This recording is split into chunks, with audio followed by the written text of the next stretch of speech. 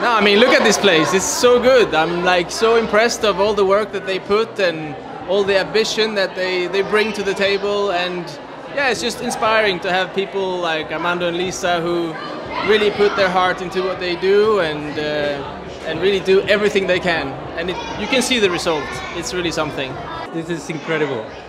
I'm so glad for them. They really deserve this and more, and I only wish all the best for the future. Well, in the beginning was a great idea, and as Armando and Lisa just showed how much it needs to get to this point, and I think the result is just marvelous. Well, first of all, the place is really beyond anything I could have expected. It's beautiful, it's so big and so stylish, and everything just looks so super professional.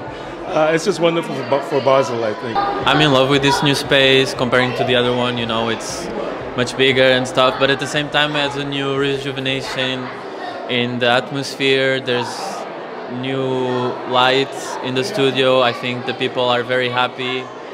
But it's great for the city to have something like this, to have different people coming together, to have a space for art, especially also for kids, because I think it's important for them to have this.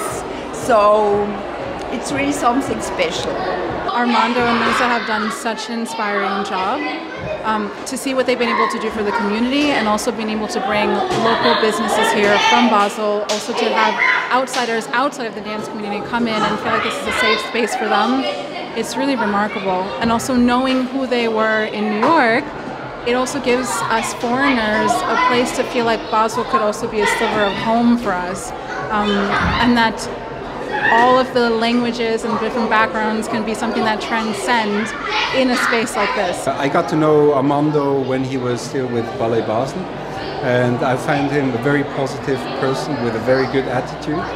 So when he came up with the idea of opening Braswell Art Center just before at Ausstrasse, I was thinking, wow, that's quite a jump from being a dancer in a company to become really an entrepreneur. But he has a very big heart, and he also has the motivation from all he has experienced in his life.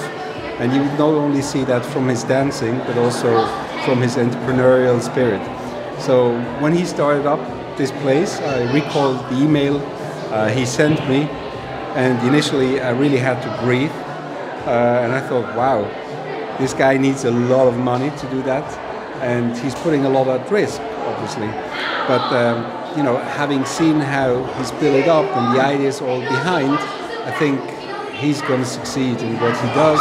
So I wish all the success to Armando and to Lisa to make this success story one for everybody. And I know they're also sharing their aspiration and inspiration with a lot of people.